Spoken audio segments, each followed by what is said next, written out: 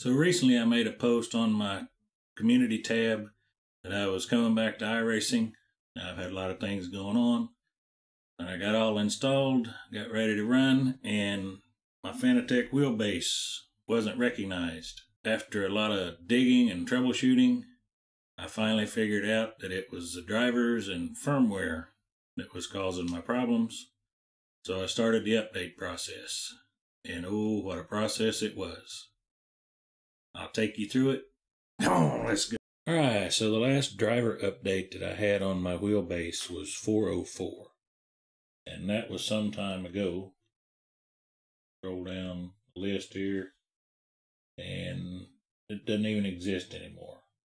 Way back when. There's been several updates since then. So I jumped in thinking, yeah, you just download the latest update, install it, it'll be good to go. Oh, how wrong I was, because I ended up with a wheel not detected after the update. So I started my search, and you can see it was quite an extensive search going through my history here of Fanatec searches. Search.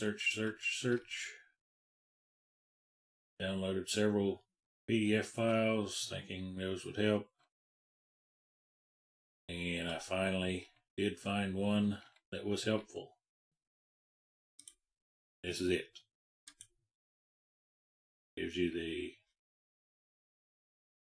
instructions on base not recognized, mismatch between the motor and base firmware, and so I started going back with this. Talks about downgrading, upgrading, downgrading. I'll post a link to this in the comments below. So that took me back to here. And then I started downloading files that I needed. It was a trial and error. This is what I ended up with. I started at 404. I had to go back to 336.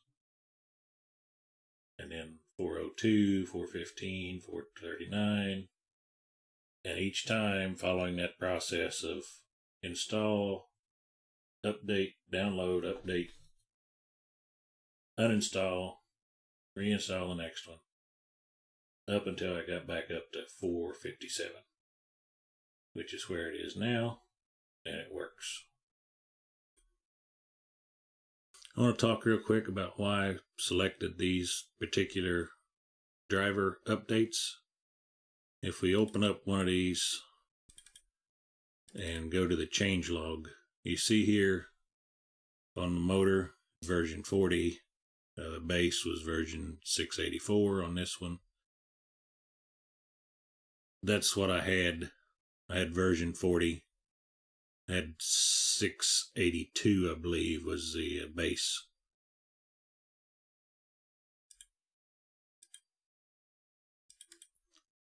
We come down to the next one. See, it updates.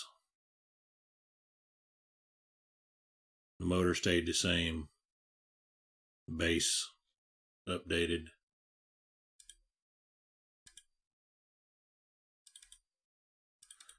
And it worked that way through each of these. There was some update.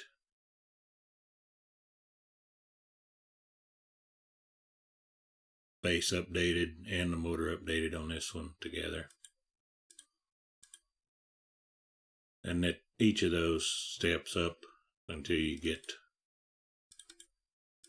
to the changelog on the latest 457, which has the base and motor as you see here. So there you have it. Updating the drivers and firmware for your Fanatec equipment in less than 5 minutes. If you like this content, be sure to give it a thumbs up, subscribe to see more, click the bell to be notified of new content, and as always, thanks for watching.